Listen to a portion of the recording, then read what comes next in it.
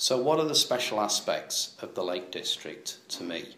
My name is Nigel Wilkinson. I'm the Managing Director of Windermere Lake Cruises, but I also chair the Lake District National Park Partnerships Business Task Force, a group representing the business interests within the National Park, in the tourism sector and in the wider economy.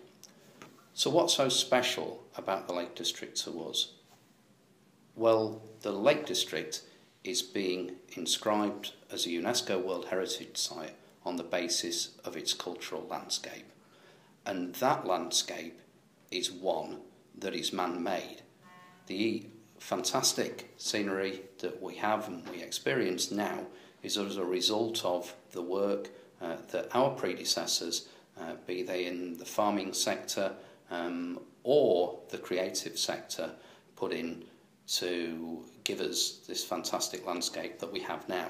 And I genuinely believe that our role as businesses now is to conserve and to pass on that legacy for the future. So what does World Heritage inscription mean to us? It's a tremendous opportunity.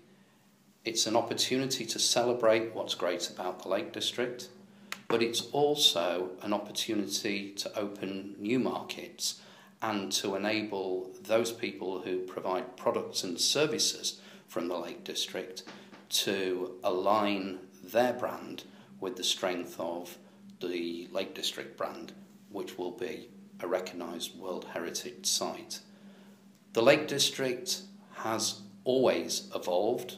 It's been evolution that's given us the landscape that we have now.